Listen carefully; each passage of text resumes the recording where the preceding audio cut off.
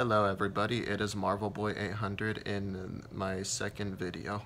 So in this video I will be talking about Jon Brower Minnoch, the heaviest person in the world, and also the heaviest person in recorded history. Okay, so Jon was born on September 29th, 1941 in Bainbridge Island, Washington, and he gained a weight rapidly throughout his life. Like at age 12, he weighed 294 pounds, and 10 years later, at age 22, he was 6'1" and weighed 500 pounds. And then in March 1978, at age 36, he reached 1,400 pounds, and that's when he became the heaviest person in recorded history. And that same year, he got married. His wife's name was Jeanette, and also that same year he broke a record for the greatest difference in weight between a married couple. Like Jeanette weighed 110 pounds, and like I said, he weighed 1,400 pounds at that time.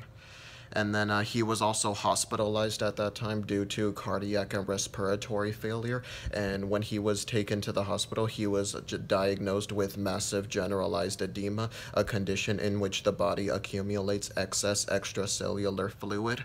So that was the cause of his rapid weight gain.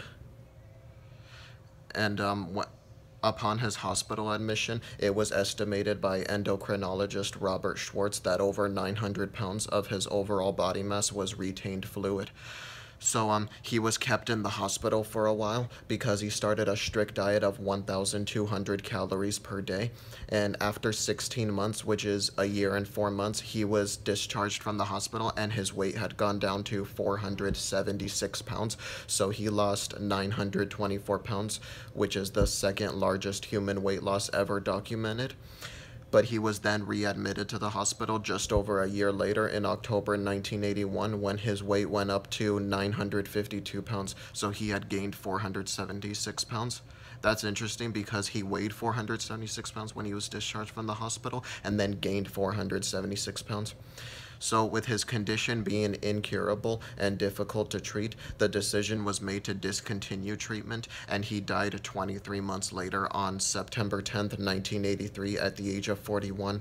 And at the time of his death, he weighed 798 pounds with a body mass index of 105.3.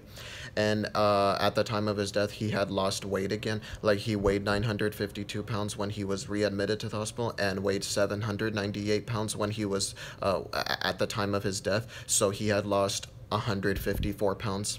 That's right. And where did he die? It was in Seattle. Yeah, Seattle, Washington. And he also had 2 children.